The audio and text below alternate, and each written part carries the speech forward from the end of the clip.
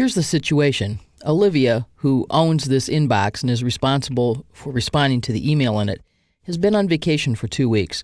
When she returns, she comes back to a series of conversations that have been happening, and they're scattered all over the place. There'll be an initial conversation that starts here and then a follow-up message that appears later on. And she doesn't have an easy way in this view to actually tell that these two messages go together. Fortunately, Outlook 2010 has a great new conversation view that allows Olivia to take a look at the messages that have come in and to sort them and group them by conversation. To switch to conversation view, in any view, you click the View tab on the ribbon and choose the Show as Conversations checkbox. A dialog box opens that asks you, first, are you sure you want to do this? If you don't, you could choose Cancel. But then it says, do you want to use conversations only here in the inbox or in all the folders that you have? Once you get used to using conversations, you won't want to not use them anywhere. So I would simply suggest that you choose all folders. And when I do, Microsoft Outlook rips through all the folders, not just the inbox, but every folder here in Outlook, and arranges items by conversation. You can tell it's a conversation in a couple of ways. One is that you'll actually see a small triangle out to the left of the importance icon. If I click that triangle, it will expand the conversation. Second, I can tell by looking at the number in parentheses behind the first message. So here's a 2-message conversation, a 4-message conversation, and some other 2-message conversations. The nice thing about this is that I can tell pretty easily if there's a conversation that has had a lot of activity or just a little bit of activity. If one of these says 25 items in the conversation, I begin to understand where the energy has been in my organization since I left. When I expand this conversation that says it has 4 emails in it, you might notice that there are actually more than 4. When I click once, it shows me the 4 here in my inbox. When I click again, it shows me additional emails. And you'll notice that these are emails that Olivia sent. They're italicized and gray. They are not in this folder. And in this case, they come to us from the Sent Items folder.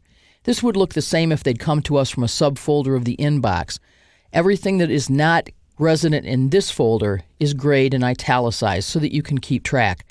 But this part of the feature, the ability to show the whole conversation, not just the incoming conversation, but also Olivia's responses, is just fantastic because it means that I don't have to switch back and forth from the inbox to Sent Items and back in order to see the entire conversation from top to bottom.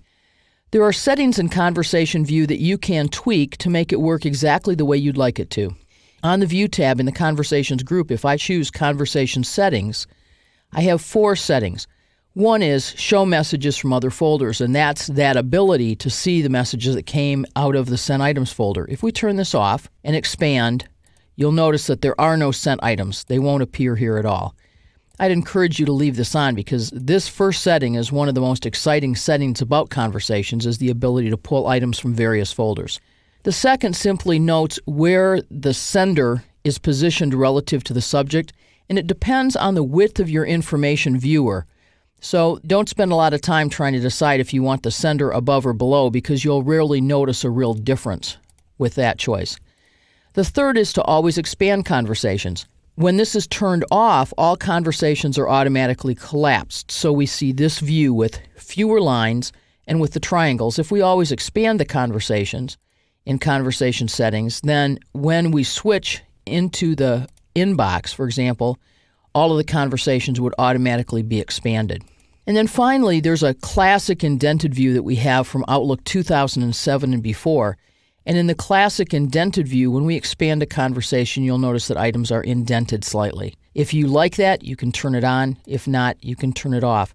But these are the settings by default when you switch to conversation view that you see right here. One more benefit of conversation view, it's subtle, but if I am in conversation view, when I choose, for example, this email and double-click and then reply to it, I'll get a message that says, you're not responding to the latest message in this conversation. Click here to open it. Now, I get this message anytime I'm in Microsoft Outlook 2010 and I reply to a message when there's a later message in the conversation. But the nice thing is that I'm less likely to have that happen to me in conversation view, and when I do click to open the latest message in the conversation, it will be the top message that I see if I go back to my inbox. So when I return to the office, or when Olivia returns to her office, Conversation View makes it very easy to know what messages are here, how they're grouped in conversations, and to easily choose the most recent message in any conversation to view information about that conversation as a whole. Conversation View, just another great new feature in Outlook 2010.